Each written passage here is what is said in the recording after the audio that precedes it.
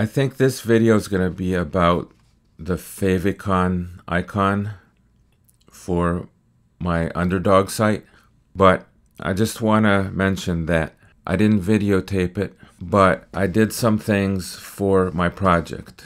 I added some directories here,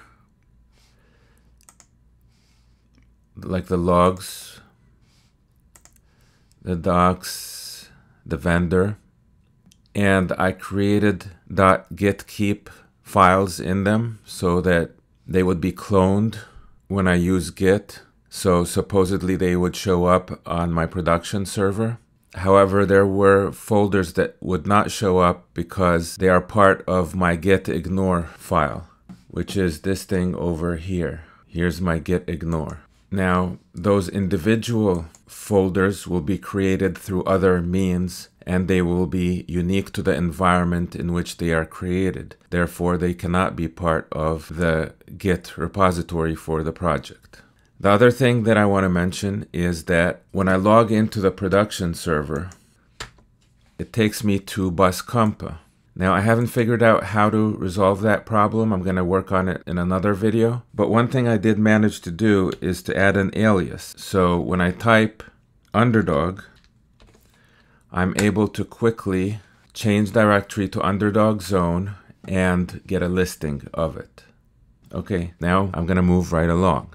My mission in life at this point in time is to find out the dimensions for a Favicon icon. According to the notes I have, it was like 16 by 16 or something, the one that I had. But I want to know, what is it supposed to be? And once I find out what it's supposed to be, I'm going to take that painting I made and I'm going to make an image that size so that I can use it. Okay, I was able to find a very good website for generating favicons. It was this one called Real Favicon Generator. And after generating the icon based on this image right here, I downloaded a package which contained a zip file. And then I'm supposed to extract this package in the root of the website and then insert this code into the index page. Okay, so what have I done so far? Here is the web directory for my project, and I placed the contents, which are these ping files, and there's an SVG, a manifest.json, and a favicon.icon, and a browser config XML.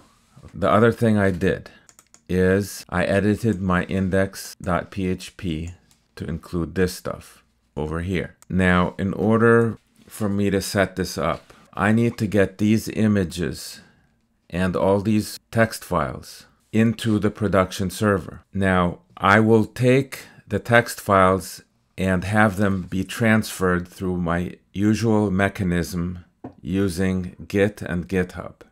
However, the images are not to become part of the repository. So I need to find a way to get those images in the corresponding web folder on the production server.